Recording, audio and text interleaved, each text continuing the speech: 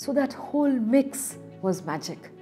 So then, if I could bring some psychological safety where people could contribute to their maximum potential, it was just, I did not think of it when I was building it, but in retrospect, I think that's what the team of 18 was equivalent to a team of 80 because of that glue.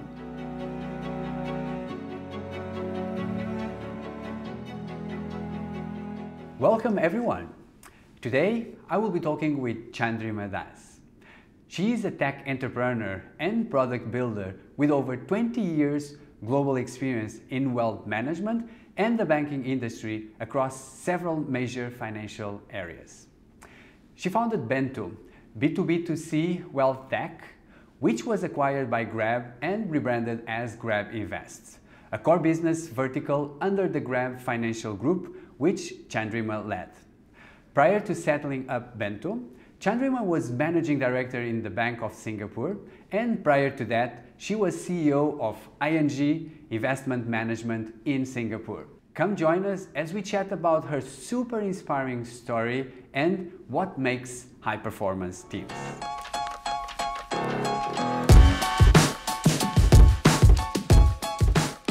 Chandrima, it's such a pleasure to have you here. Welcome. Thank you so much, Rodrigo. It's my pleasure to spend this time with you, given the good work that you're doing on a topic that is very close to my heart. Oh, that's so nice. Good. So let's get to know Chandrima. Can you tell us a bit about your journey? I have about 25 years in wealth management, financial services, and technology. So I have worked with asset managers, I have worked within banks, and also I set up my own startup. So what I know best is how people do and how they should manage their money and the technology around it. So that's a bit of long and short about what I do. I've been very lucky and I have worked in some of the biggest financial centers in the world. I started my life working in Bombay, and then I worked in London, a bit in Hong Kong, and then many years in Singapore. Wow, what a journey. I never believed this could have happened. Good. And so, your last venture, so you launched your startup, a FinTech business, and it was a successful business that you end up selling to Grab. Can you tell us about that journey? Every entrepreneur, or many, have this amazing story about how they came out with the idea. But I have to disappoint you, I have none of that.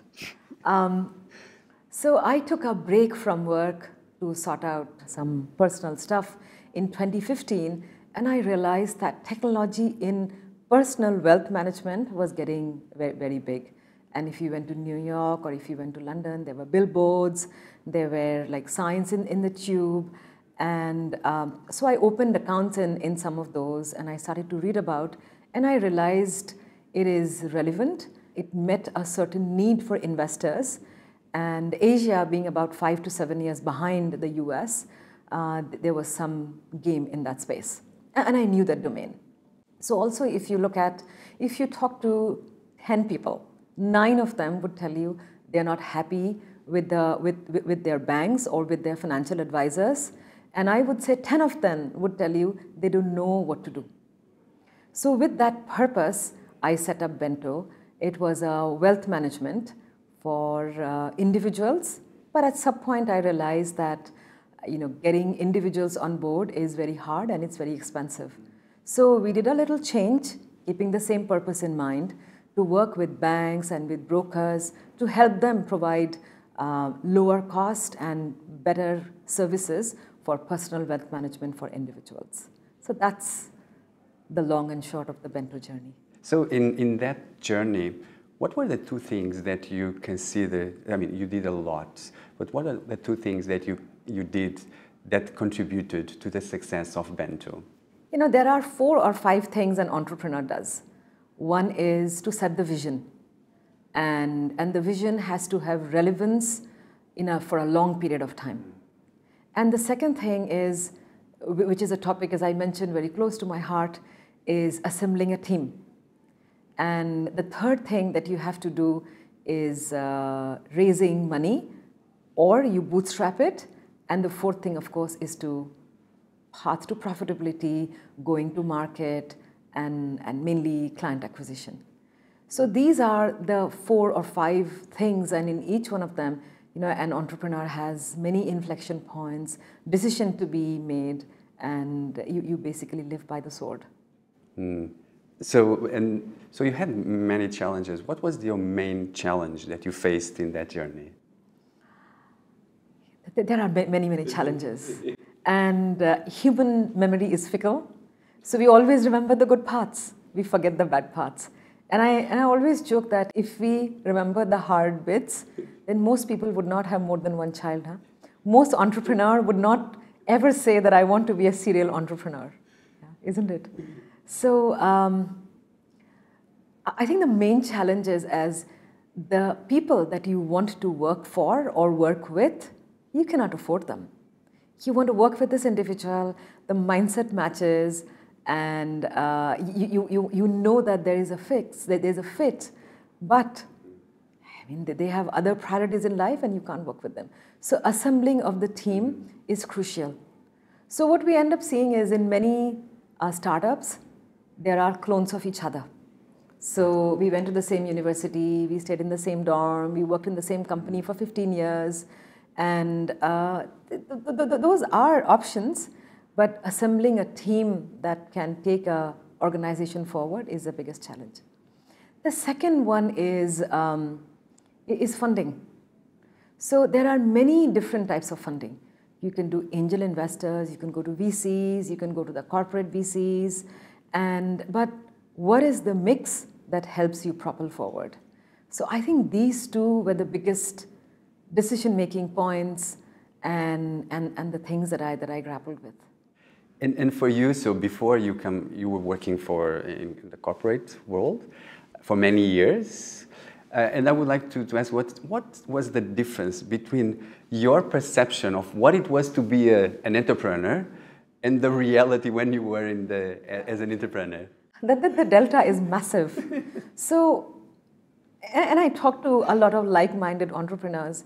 Everybody jumps in thinking, I'll be my own boss, and I'll have control over my time, and anything that I build would be lapped up by whoever I'm building it for. None of them happen. So the first thing that I lost as an entrepreneur is control over my time. It is you're switched on 24/7, and the second thing is you are your boss, but in reality, the consumer for whom you're building it, you have to build something that has purpose and consumer delight. So you're not the boss. The boss is the buyer. So, but as you asked, what is the difference between an employee and an entrepreneur? An employee takes some decision, but may not have to justify them. Whereas as an entrepreneur, you end up taking many and most decisions, and you live by them. And 9 out of 10 startups fail. So mostly it is the entrepreneur who pays, he or she can lose the shirt off their back. So it's a different ballgame. And the decision making, the kind of how much you are vested in it, and it is just 10 times high octane. But if you type entrepreneur, I always look at where the biases are and where the imagery is. And if you type entrepreneur in Google, and if you look for images, you see the footsie table, and then you see bean bags, and you see people lying down, reclining. So in reality, people sit in, you sit with your colleagues and your teams in reasonably cramped conditions. It's tight. I have taken $100 flights, and I have lived in hotels in Bangkok for $50 a night. As an employee, I would say even an analyst, when you start up, you don't do that. So it is the pressure on taking the right decision. It is cost control. It is 24/7. These are the 3 main differences with corporate world. There are no ping pong tables. Those are imageries that are not real at all. And so you spoke about bias. And I mean, you worked in industry which is normally more male dominated. And how you, as a woman, navigated in that world in order to succeed? You know, I grew up in a very small industrial town in Rajasthan, which is, it's a wrong word to use, but it's a backward state. And so I have, since very young, I have been on tables and in rooms where there are mostly male. So it never struck to me that I'm in an area where it is male dominated, because that was the way of life all along. But what happens is there are biases in everything. You type leadership and a certain kind of images come up. Then you type software developers, there are Asian male of a certain age. So I think what we are fed also, it pushes our biases, it ingrains them yes. even more. So in that, if you talk about software, if you talk about financial services, there are not many. But there are not many women. Mm-hmm. And also there is a lot of ageism in the financial service, in the FinTech or the technology space. If you type tech founder, the Patagonia jackets, and a certain image, it comes up. But that is the reality on ground. You and I can work together not to propagate those biases, but we can't solve the problem. And the purpose of, when I set up Bento, it was not to solve for biases or not to solve for a representation of a certain gender, but it was a different purpose.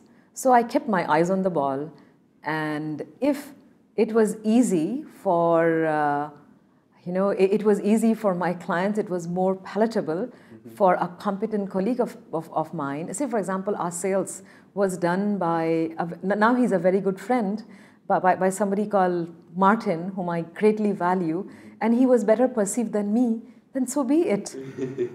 And so I did not fight it, because that was not my agenda, and but I just worked towards the purpose of the organization. Wow. I love that. Yeah. So being an entrepreneur, it's like an adventure. It's like ups and downs. What did you enjoy the most as an entrepreneur? As an employee, yeah. There have been days when I woke up and I've asked myself, oh, why am I doing this? Do I really need to peel myself out of my chair or my sofa or my bed, and I don't want to go to work? And that happens to a lot. But when you are in the driving seat, yeah. there is no option. And it's a choice, it's a pleasure to wake up and just keep going on. So there is no plan B. Mm-hmm. And either you make it or you shut shop. So it is not that I can, it's not that I can make a CV.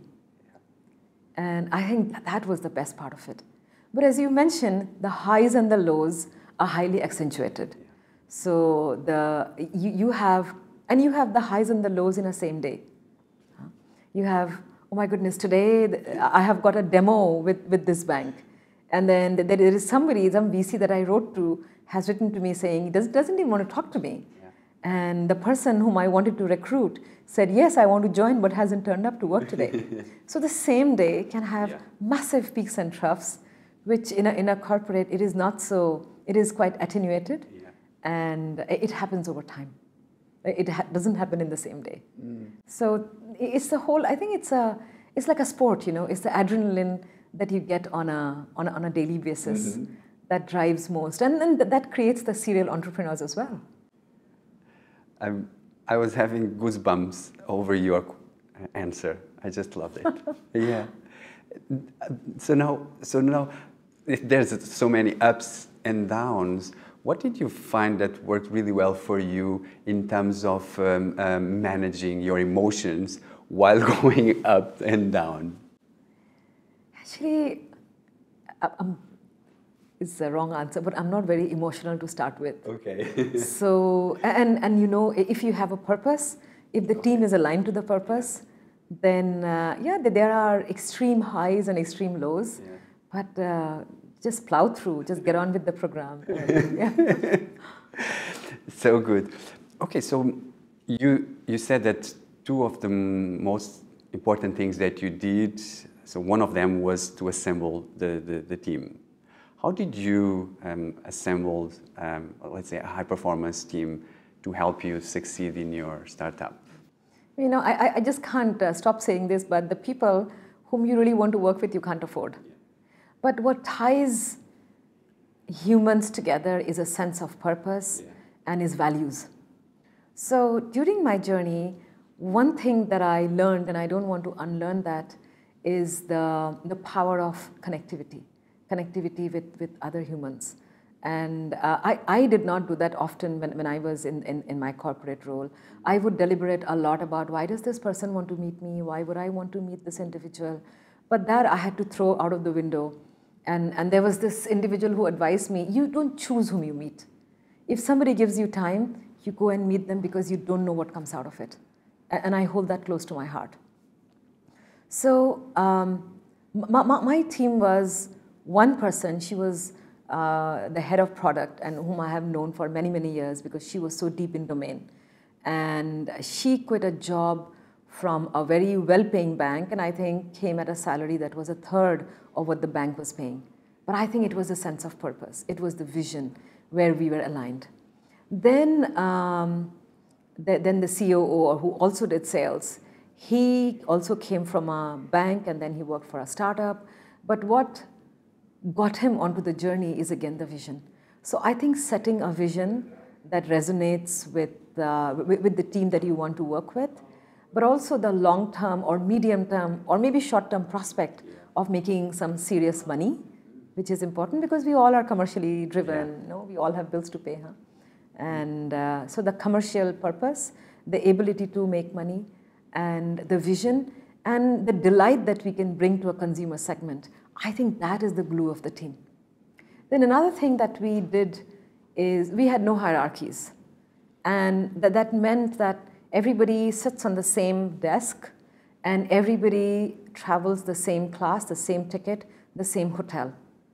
And we would eat after. We used to go to Lopasa actually, which is which we still go back quite often, and have satay and beer once in a while. So I think it was the microcosm of a classless society with psychological safety, where every voice mattered, and with the purpose of vision, which helped drive the glue of the team together. Wow, there's so much value there. So also in that, so you bring many different people together.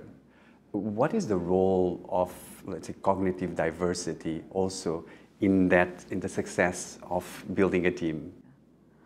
Well, like diversity has many dimensions, and if you read the papers or if you see what's going on, we are unfortunately focusing a lot on the visible part of diversity, which is we look at geographic diversity and we look at gender diversity. But what really matters when you are developing a product or you're building something from scratch is, as you mentioned, cognitive diversity, and the other part is microdiversity. So, you know, does every woman who grew up in India think similar as me?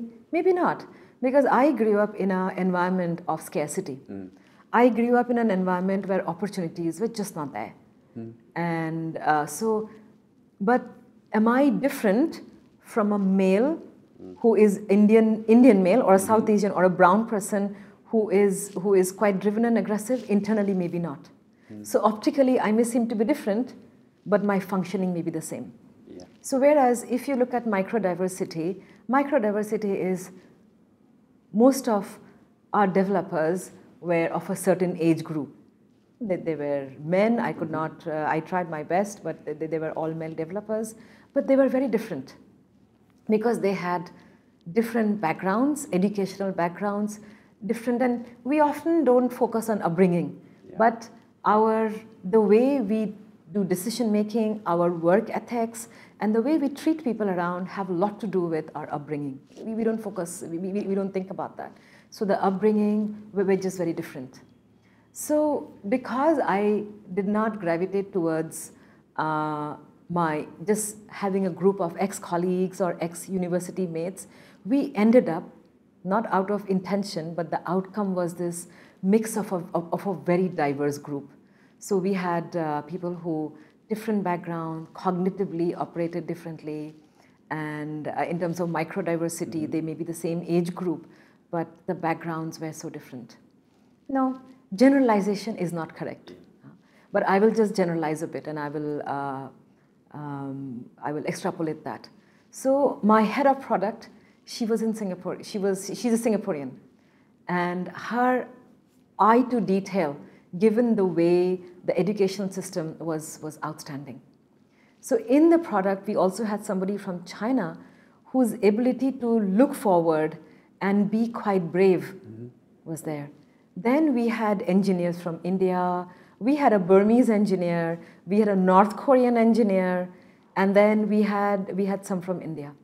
So that whole mix was magic. So then, you know, if I could bring some psychological safety where people could contribute to their maximum potential, it was just, I did not think of it when I was building it, but in retrospect, I think that's what the team of 18 was equivalent to a team of 80 because of that glue. Wow, so much diversity in that team.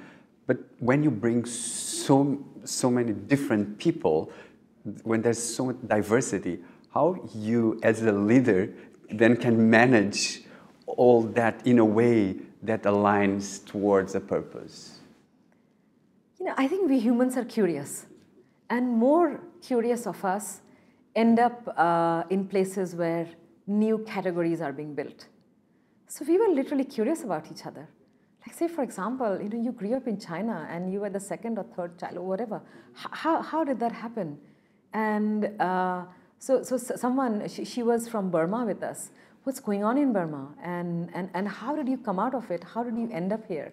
So I think we were just curious about our backgrounds, and then if you are free to speak whatever is right with the right purpose, I think there were only positives and huge positives. And today there's so much talk going on around diversity. Do you consider, what are the misconceptions? Is there any misconception happening today? And if yes, what are the misconceptions?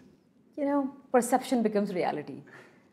And one of the misconceptions is, if I take a picture of my team and everybody looks a bit different, and then there is geographic and gender diversity, it's become like that. And as I mentioned that, you know, you put me a room, maybe with a couple of, I don't know, with a couple of white males, I may be as driven, as aggressive, and as whatever. So am I diversity? But not.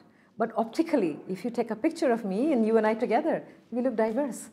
So I think what we are not working on, and we are not spending enough effort, as you said, cognitive diversity, the way decision making is done, and introversion versus extroversion. So we form teams with chatty people who are extroverted, who are interesting, but innovation and new ideas and most of the things that we use today have come in from deeply introverted people, and that is cognitive diversity.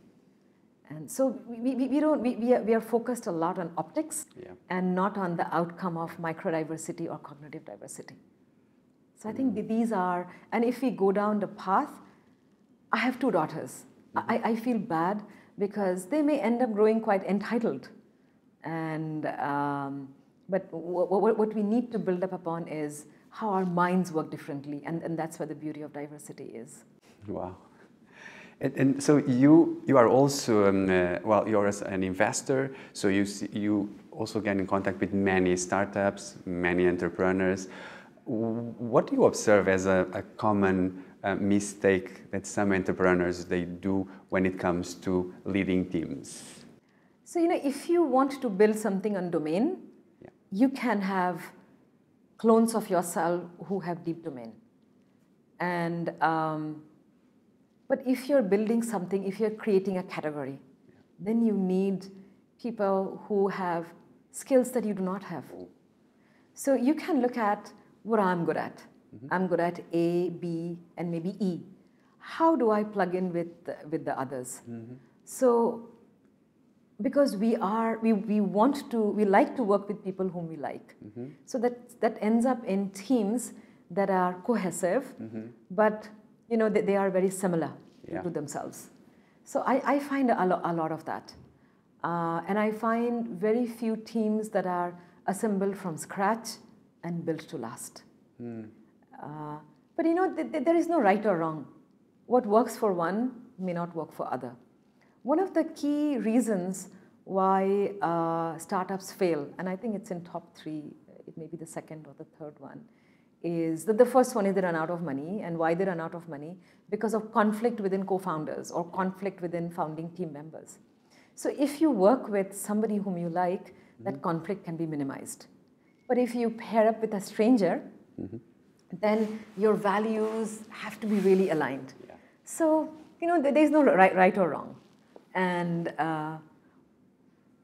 I would say one thing that entrepreneurs go a lot for is the whole thing about advisors. And I believe that if you have your eyes on the ball and your feet always in the field or the court, wherever you're playing, then you may not need so much of advice. Your heart or the compass in your mind knows what to do. So, optically, do you need to sign up for advisors? I'm not too sure. But if you need a very specific advice on something, then just reach out. But not the broad brush, can you be my advisor? Because as an entrepreneur, you know what you want. Well, Chandrima, I don't know what you're going to do for the next 2 or 3 hours, but I'm going to keep you here. We're going to keep going on for 2 or 3 hours. I think we can go on forever. I'm so excited about your journey. There's so much out there. So you already spoke about how to retain and attract talent, but I think it's such an important topic today. Maybe we can go a bit deeper on that. What do you think is the most important today for an entrepreneur in order to attract and retain the right people, despite the challenges that you already spoke? As I mentioned that you have massive highs and lows. So when you have lows, then a lot of our human nature fallacies take over. You can lose it, and then you can get into a whole thing of blame game. But I think if you control the emotions when you're going through a very low phase, and if you say we try our best, which is the ingredients of building an organization with psychological safety, and if you say that we do our best, we do it for the right purpose and the right intent, we may fail. We may fail, but so be it. It is not that you fail or I fail, it is always a we. So the purpose of the organization with where an embedded we in everything, if we succeed, we succeed. If we fail, we fail. I think I think we often forget about it and we focus too much on the entrepreneur. But it is about the entrepreneur, but less so. You cannot run, it's a relay race. It is a team sport, and you cannot go any farther than what your team can do. So it's just keeping everybody on the same plane. It is over communicating on the good stuff and on the bad stuff. And it is not about taking blame or shoving blame. It is about the power of we is what keeps the team together. Oh, wow. But we went down a couple of times. I was sitting at 2 a.m. at night and typing, what should I write to the investor? They will be so upset with me. And but I think it's that kind of lows that you have to manage. And the highs are not about the entrepreneur. It is not about yourself. It is about the whole team that pitches in as much as you do. So now, I mean, we are in the middle of a big disruption happening now, a lot of uncertainty for the future. I'm going to push you a little bit. If we look at, let's say, 10 years ahead of us, what do you think is like a skill that an entrepreneur needs to start developing now that is going to help him in 10 years to succeed? It's new categories are being created, and consumer behavior is changing on a weekly, daily, monthly basis. And we have more and more access with our phones. We don't go to branches anymore. We can do all our research on our phones, and we don't need to line up for cinema tickets. We may choose not to go to restaurants. So every day new categories are coming up. So I think unlearning is very important. And we often get caught up in, oh, I know this domain so well. Oh, I know this. But unlearning what you know while keeping some of the domain expertise in place is very important. The second thing, because all the new categories are tech-led. So human-computer interaction is critical. So I'm doing a little course on human-computer interaction. It is the cross-section between data, between human psychology, and how tech can be built. So I think that I would suggest everybody to delve in, because that creates adoption, that creates understanding of who your customers are and how to bring a delight for them in what you're building. Super interesting. So now there's so people ask you a lot of questions to you. I'm going to turn it around. I'm going to ask you, what would be a question that no one ever asked you, but you would love to answer? Is there any question? You know, people think that funding came very easily. But I have to tell you, I had to kiss 80 frogs. And I tell the entrepreneurs that you make a list of the VCs when you're starting up, but just be prepared. You go frog after frog and frog after frog. It is the 81st.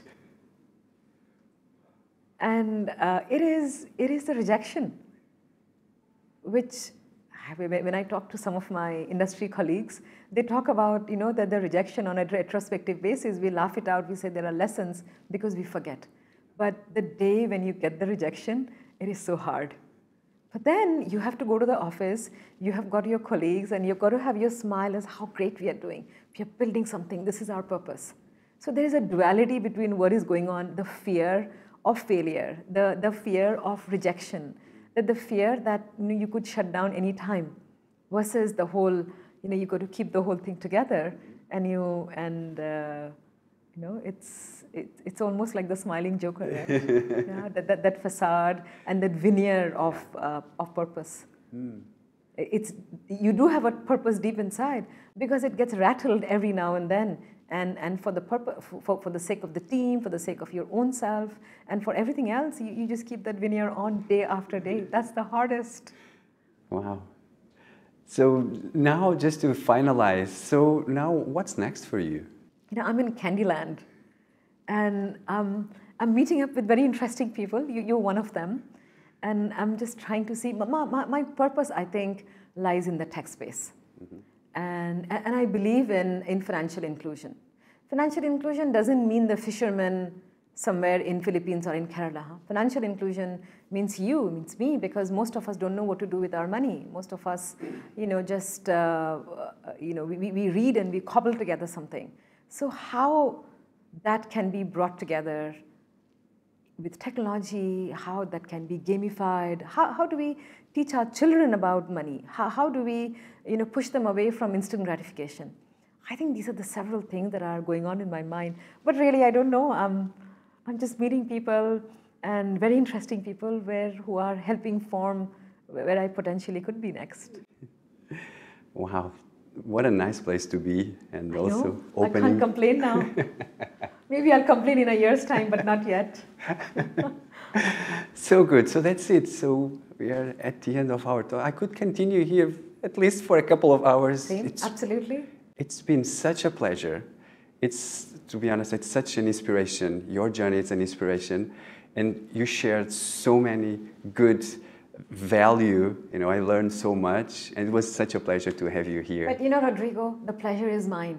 Because for someone like you who are putting this whole together, that is my inspiration as well. Oh, that is so nice.